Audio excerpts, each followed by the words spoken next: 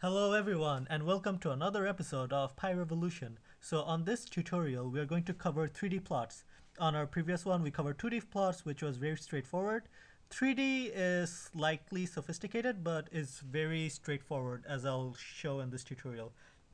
So we need our usual PyPlot and Matplotlib inline, and we need this library called MPL toolkits, which allow us to make 3D axes, and we'll need NumPy to generate numbers.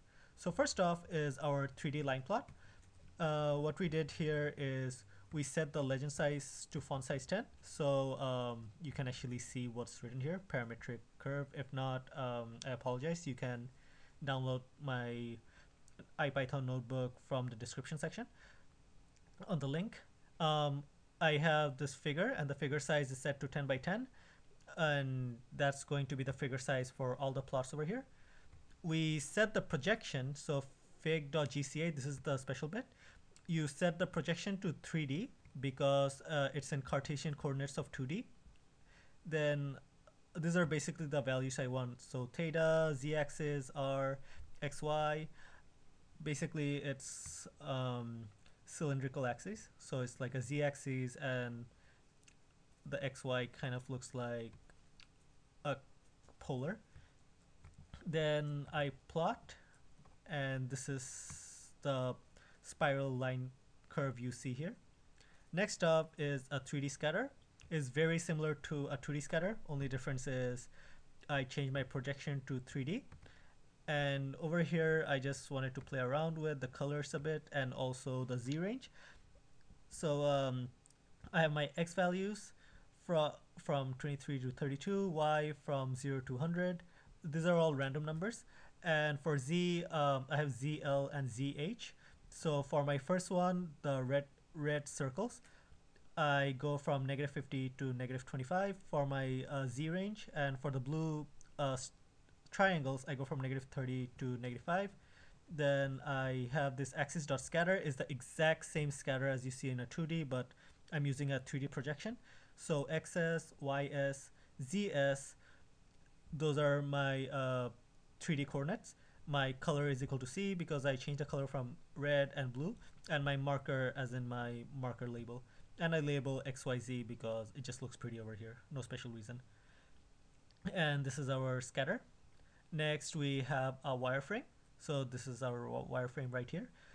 We have our 3D projection. Over here we're using axis 3D. Notice that the A and the D are lowercase, not uppercase as the usual 3D axis one. The lowercase is basically a database of data points that you can play around with. So I just get test data and test data number 0.05, and then there's just something I just chose because it was right for this data set. Then I plot x, y, and z because I got the x, y, z value. And then I have r stride and c stride, each equal to 10. So r stride and c stride are basically our row spacing and column spacing. As you can see on this wireframe, the row spacing and the column spacing are exactly the same. After that, I have my surface plot. So for my surface plot, exactly the same, projection 3D. Just keep remembering figure, and you can add subplot or you can use GIF and just set the projection to 3D instead of default 2D, and that should be enough. Then plot the X, Y, and Z values, and then you have the XYZ on the plot surface, and your R stride and C stride as usual, and my color is blue, and you can see this very pretty blue sphere. Next up is the contour plot. So contour plot is also the same. I'm getting my test data 0.05, and I have my plot surface X, Y, and Z, my R stride and C stride equal to 8 and alpha equal to 0.3. And just for fun, for my contour plots, I'm actually projecting the contour plot onto the X, Y, and Z plane. So that's done using axis.contour. So in the middle, I have the surface plot of, well, it's just a basic surface plot. And then I'm projecting the projecting that onto a contour plot on the XY, YX, and XY, YX, and YZ surfaces, which you can see over here. I set the offset, and I'm using a cool warm color map, as in the value is high, it's going to be red. If it's low, it's going to be blue. And I just set the X label, Y label, Z label along with the limits. And you have this very pretty plot here, the 3D surface plots and the contour projections.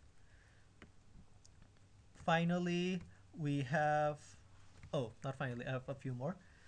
So here's a polygon. It's the same thing over here as well. I have my X values, my vertical's empty because I filled it up with some other values, my Z, and my poly equals to polygon collections, the verts value that I just appended, my X and Y values, then my colors that I want, and my polygon alpha and add collection, and that gives me this nice polygon. A lot of these things are a lot more detailed. I'm just covering the super basics. Just feel free to look up the documentation and comment below if there's other things you want to learn. And I think, oh, we have two more. So we have the bar, and for the bar we have the same thing as you can see here, bar X, Y, and the Z value. And the Z direction, I want all the bars to be facing the Y direction. Then my color and my alpha. I have my quiver plot next, which are basically vectors.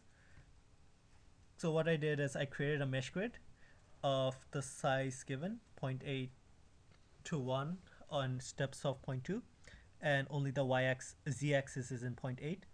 I have my UVW, which represents my magnitude and direction of the vector, and my XYZ, the position of the vector, and each of my vectors are length of 0.1.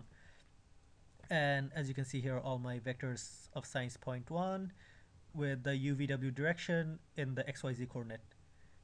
Finally, that's all done. Well, that's our 3D plots. There are a lot more 3D plots out there. I just gave you a few to play around with, and even these can be expanded on a lot. And I hope you enjoyed this tutorial. Please subscribe. Till next time, have a nice day.